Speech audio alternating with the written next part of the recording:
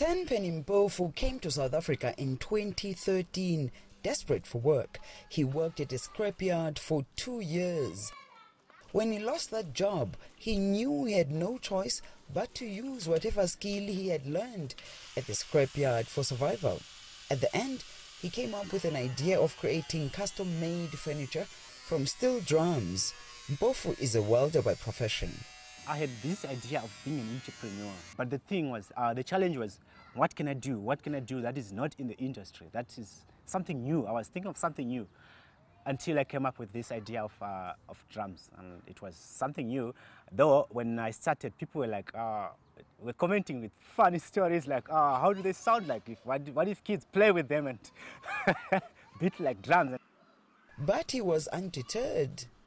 So I was like, people are just throwing away drums, and why can't I think of something that can maybe be benefiting people, that I can maybe make a living with from these things. Mpofu's products are eco-friendly by design. He recycles, repurposes used steel drums into these striking furniture designs.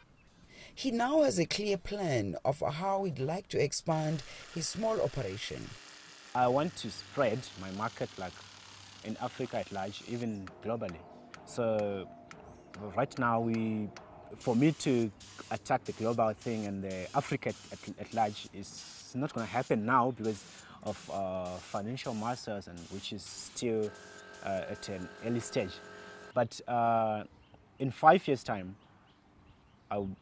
what I'm dreaming is to have in each and every, or in maybe some of the countries in Africa, I want to have my workshops.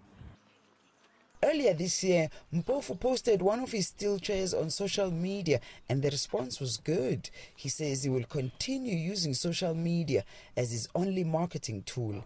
Yolisa, Njamela, CGTN, Johannesburg, South Africa.